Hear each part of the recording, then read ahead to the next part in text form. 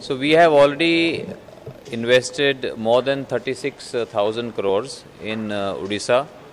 Around 50,000 people are working in Odisha in our plants in Badbil, where we are operating two plants of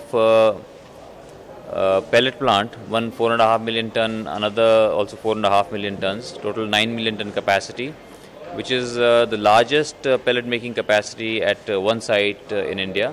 And also in the last 2 years, we've also done the maximum exports of pellets in India from the Badbil pellet plant. Then we have set up a 6 million ton most modern steel plant in Anugul in Odisha. And that plant, the blast furnace with Lord Jagannath's blessings is stabilized now. And we are producing more than 9,000 tons of hot metal every day. So we hope to produce 3 times the production of last year. Last year we had produced just about 1 million tons in Angul. And this year we hope to produce 3 million tons of steel in Angul. And so Angul plant is doing very well. And now after we had very good rainfall also this year in Angul especially. It was almost double of last year. So the operations during rainfall were affected, but now with good season has come. So we are hoping that the production and everything will be ramping up, and we will achieve 3 lakh tons of production in the next month in November, and after that we will gradually keep increasing to 4 lakh tons by March next year. Still, there are a lot of challenges in availability of coal. My point is that India has ample availability of non-coking coal. We have the 5th largest reserves of non-coking coal in the world. So why should there be any shortage of non-coking coal? So MCL needs to increase its production. I'm sure they have their own challenges also. But as far as the industry is concerned, since we do not have any captive coal blocks, and coal is the responsibility of Coal India and its subsidiaries, they must ensure that coal is available in abundance, which today it is not. So coal is very expensive. At times we are buying the most expensive coal in the world, which erodes our competitiveness. Similarly, iron ore also, for any steel player, the biggest advantage of producing steel in India is our iron ore, the availability of iron ore. But iron ore prices, if you see in the last 1 year, they have more than doubled. So there is no reason why iron ore prices should be so high.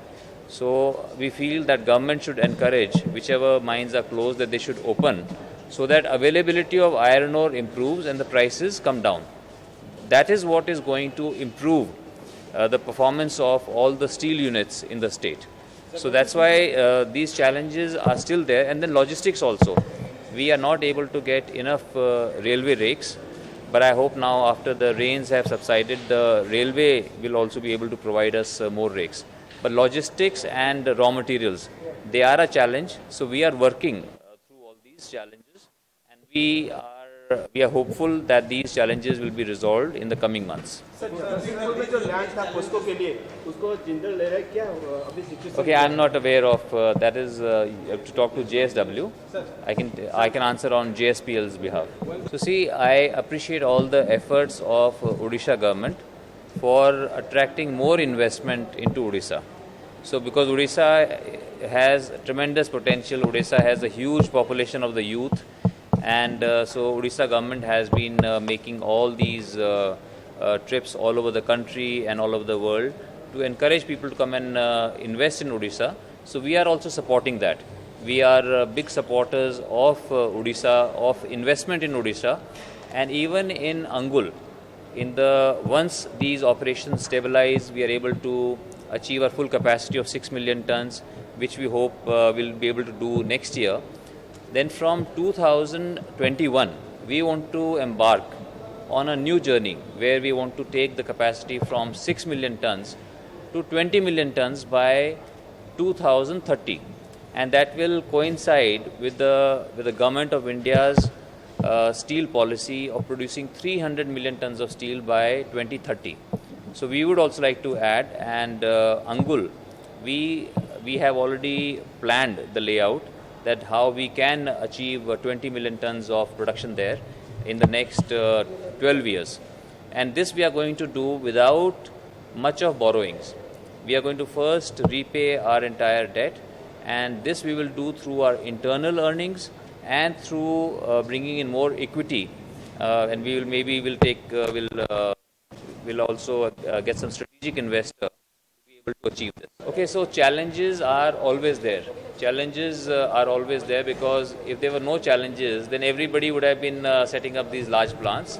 So these challenges are there, but we keep on getting all the support from Odisha government and the central government also, because it is in everyone's interest to resolve all these issues.